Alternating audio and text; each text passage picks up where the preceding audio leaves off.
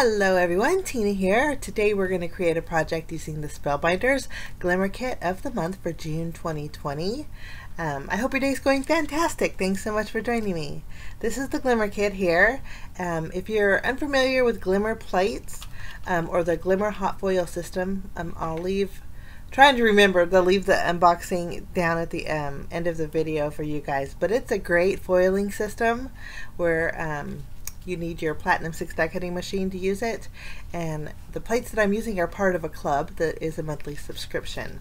This month's glimmer plates are called Let Your Sentiment Shine, and you get 5 gorgeous fonts in sentiments, and then you get some black foil this month, which I think is pretty versatile, especially for sentiments.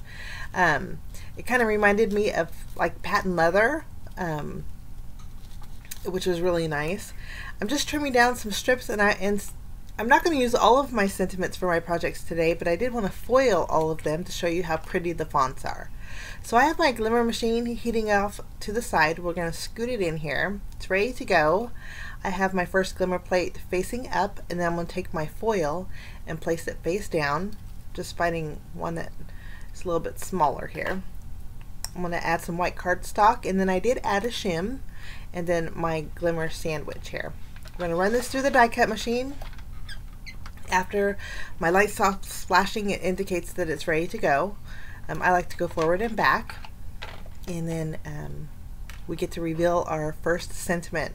The rest of the sentiments I did off screen, but I think this is just so neat. It's got so much shine in there, and it lays flat, and the font on here is gorgeous. So I'm going to do the same thing to all of the rest of them. This is my last one here. We'll just remove our foil, and we have this one. So I did all 5. I'm going to clean up my area, turn off my glimmer machine, because that's all the foiling we're doing. Today's cards, originally I was going to do 1 card, and I had leftover pieces, and I thought we'll double up and do 2. But aren't these sentiments so pretty? The best is yet to come. Friends make everything better. Congrats on your special day. Happy birthday, and many more. And a little note to say thanks. My happy birthday one, I have a little bit of excess foiling. And you know what? For it being black, it comes up really easily with a sand eraser. No problems. But the font on here is gorgeous, and I think it makes a great focal point for any card. And that's why I'm keeping my cards pretty simple today. I wanted my sentiment just to shine. Okay, for my sentiment, I wanted to do a trio of colors, and I wanted to be monochromatic. So I went through my cardstock and found 3 shades of pink.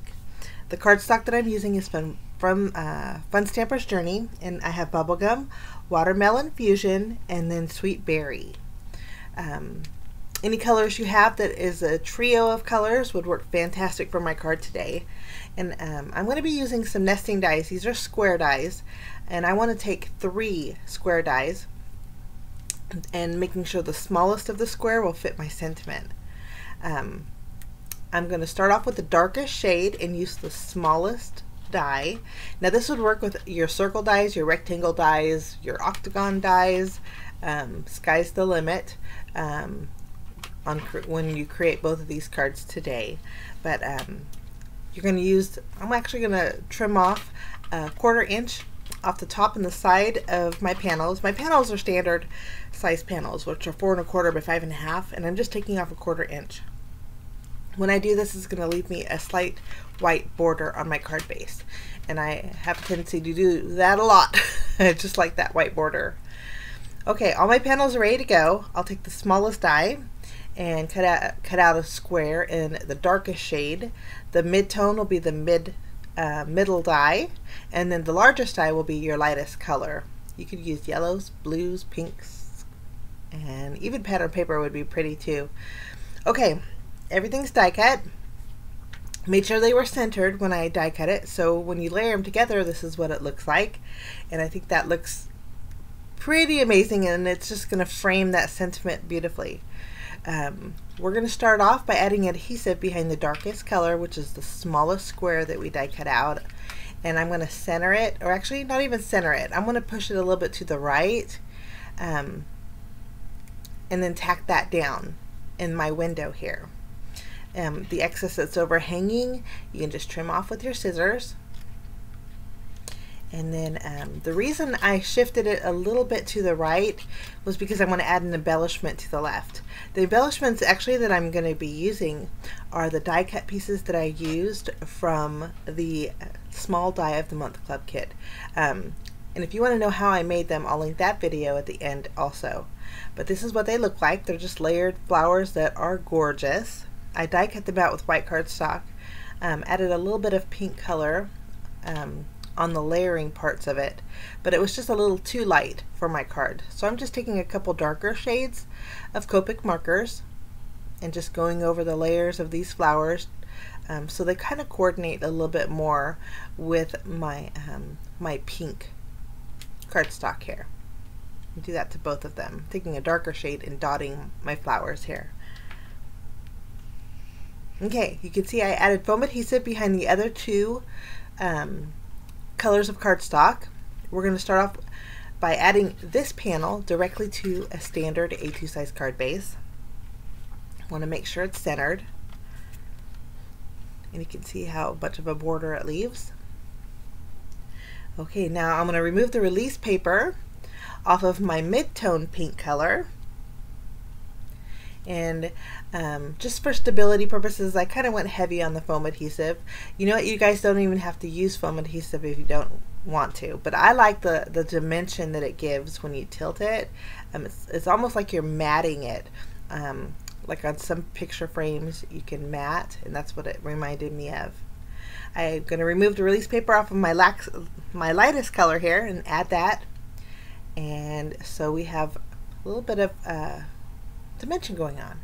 I'm going to use this flower, and we're going to pop up the floral portion of it with foam adhesive. I did double up on it, and then I glued the stem so it sticks to the lightest pink cardstock here. It's a pretty simple card, but I really wanted, those sentiments are so pretty, I just wanted it to stand out, and I love the outcome. Now here's my leftover pieces from when I die cut out the windows.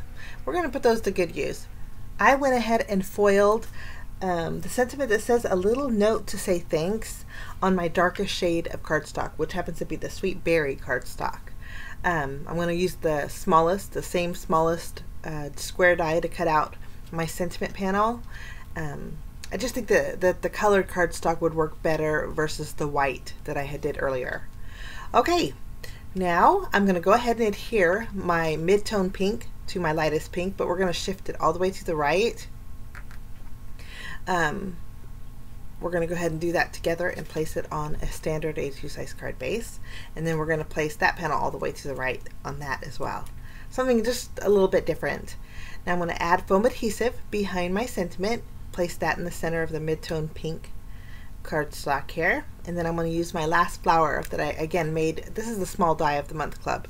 Spellbinders has lots of club kits, and so I'm going to put this to good use. It was such a pretty flower.